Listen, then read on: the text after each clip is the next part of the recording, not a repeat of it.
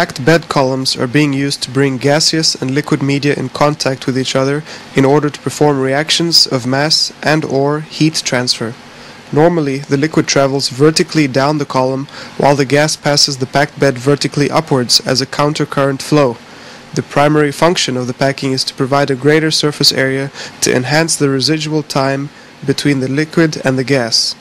For this purpose, the packing should have the following properties: maximized specific surface area, low pressure drop of the gas passing through, mechanical structural strength, chemically inert to the reacting media, integrity at maximum design temperature, and good performance-price ratio.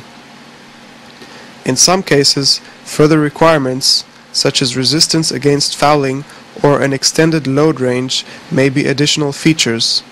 This feature film illustrates the flow conditions inside a packed bed column under different load conditions. In the beginning, we can see the column operating within the designed load range. The intensive blending of gas and liquid, which provides best reacting conditions, is shown very well. The downstream liquid is being held up by the gas flowing upstream. Due to this, the residence time of the media inside the packing is extended. Increasing the liquid throughput, the so-called flooding point will be reached eventually.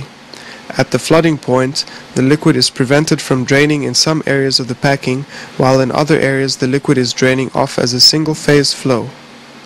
In response to this liquid behavior, the gas is concentrated in other regions of the packing. This disintegration of the reacting media leads to a declined mass transfer. When the liquid volumetric flow rate is furthermore increased, the packing will no longer be static inside as a fixed bed, but will start to shift positions, sometimes violently. Damaged packing due to mechanical stress can result in these situations. When this happens, the packing may pass out of the column and block the downstream plant components if they were not fixed in place by a hole down grid. A similar scenario may arise if the gas volumetric flow rate is increased beyond the normal operating point, causing damage to the vessel, the internals, and similarly to downstream components.